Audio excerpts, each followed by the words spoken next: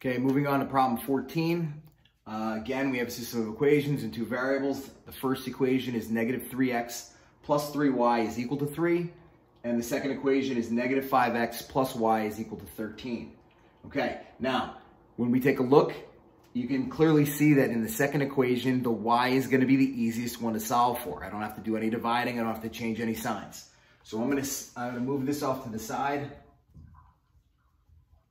and solve for y. So we'll add 5x to both sides. I have y equals 5x plus 13. Y is all by itself, set equal to everything else. Even though it's in y equals mx plus b form, we're not graphing it.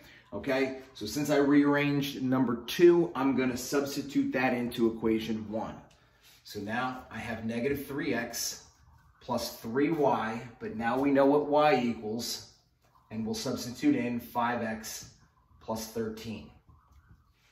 And it equals 3. Now we have an equation that's all in one variable, x, and we're going to go ahead and solve for x. So we're going to go ahead and simplify. This gives me negative 3x plus 15x plus 39 is equal to 3. We'll combine our like terms. Negative 3x and 15x gives me 12x. Now I'm simplified on the left-hand side. I'm simplified on the right-hand side. So now we'll go ahead and solve, and we'll try and get x by itself. So I'll subtract 39 from both sides. That gives me 12x is equal to negative 36. Divide both sides by 12, and x is going to be negative 3.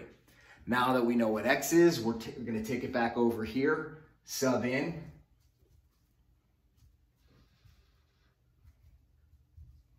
For x is now negative 3.